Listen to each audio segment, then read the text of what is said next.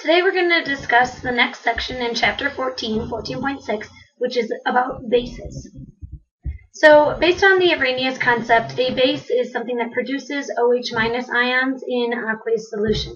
And according to Bronsted-Lowry, a base is a proton acceptor. Well, strong bases, just like strong acids, will completely dissociate or break up into their ions. And so, all hydroxides of group 1A and 2A are strong bases. Some are used more than others based on solubility and how much they cost. And all group 2A will actually produce 2 OHs for every ion that they're bonded to. So some examples are select lime. So you have the calcium hydroxide. And so when this dissociates, it will produce a calcium and 2 OH- ions. And this is used in a lot of industrial processes because it's readily available and cheap. We also have the lime soda process, which takes calcium oxide, which is the lime part, and Na2CO3, which is the soda ash, and puts those together. And these are also used to help soften like tap water. Well, some bases don't contain an OH-, so they wouldn't be considered an Arrhenius base, but they would be considered a Bronsted-Lowry. And the way that these help increase the concentration of OH is that when they are dissolved in water, they still help increase that concentration. And so here's the general form. Here we've got our base and our acid. And then we've got the BH plus and the OH-. So here's our OH- concentration. So even though this may not contain an OH, we're still contributing to the OH concentration. So, for example, we can take ammonia plus water and produce the ammonium ion and the hydroxide ion. And we can write the equilibrium constant for bases. Instead of a case of A, we're doing a case of B, but it's the same general idea. Here are our products from our overall reaction, and here's our reactant, remembering that we are not including water.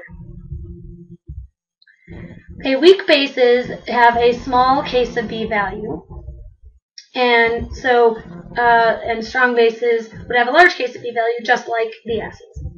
So let's look at an example. Let's calculate the pH for a 15 molar solution of NH3, where the case of B is 1.8 times 10 to the negative fifth. Well, the first thing that we need to do is identify the species that are contributing to OH concentration, and those species, because this is a weak acid based on the case of B value, NH3 is one of our species and H2O is our other species. Well, the case of B for NH3 is larger than the KW for water, so this is going to be our dominant species. Okay, but we can write down equations for both. So we take our NH3 plus our H2O, and this produces NH4 plus our OH- ion. And then we can also look at water, H plus, and OH-. But as we said, NH3 is going to be our dominant species, and so that's the one we're going to look at. So now we can write the equilibrium expression. So case of B is equal to the concentration of NH4 plus, OH-, and our NH3 on the bottom, and that's equal to 1.8 times 10 to the negative fifth. Okay, so the next thing that we want to do is our ICE, so let's rewrite our reaction here. And we're actually not going to include water when we do our equilibrium. So we'll kind of put next to that so we don't use it. Okay, so our initial concentration, we had 15 molar of NH3, none of our products. If we say that X is equal to the change in NH3 concentration, then this is minus X plus X plus X, and so our equilibrium can be written as 15 minus X, X, and X. And so then our next step is to plug into the kV to solve for X. And let's go to the next page to do that.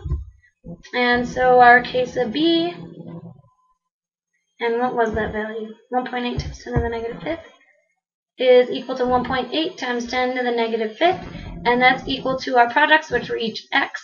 So this becomes X squared over our 15 minus x. Now we're going to make the same assumption that we did for acids, which is that since the Kb is very small, that this 15 minus x, the x is going to be negligible, so we're just going to turn that into a 15. And so we can solve for x by multiplying by 15 and square rooting. So if I do that math, I get a value of 0.0164 for my x value. Okay, and so then the next thing that I want to do is check my assumption. And so I'm going to take my x value divided by my initial times 100. And if I do that math, I get 0.109%. So my assumption is valid. And now what I want to do is solve for the pH. And so this x value is equal to the OH concentration, which is equal to 0.0164. And there's a few ways that I can go about this. I can take the pOH is equal to negative log of the OH concentration, which is equal to negative log of 0.0164. And so that gives me 1.785. And since I know that pH plus pOH is equal to 14, 14 minus 1.785 will give me my pH, which equals 12.215. The alternate way that I can solve for this is to find the H plus concentration and then solve for pH. So I know that K sub W is equal to 1 times 10 to the negative 14th, and that is equal to the H plus concentration times the OH concentration, which in this case is 0.0164. And so my H plus, if I do that math, is 6.098 times 10 to the negative 13. And then I can solve for the pH is equal to negative log of H plus, which in this case is 6.098 times 10 to the negative 13. And so I get 12.21. So either way, you're going to get the same answer. Alright, so here are a few problems with bases. They're very similar to the setup for acids, and we'll talk about them more in class. Have a good day.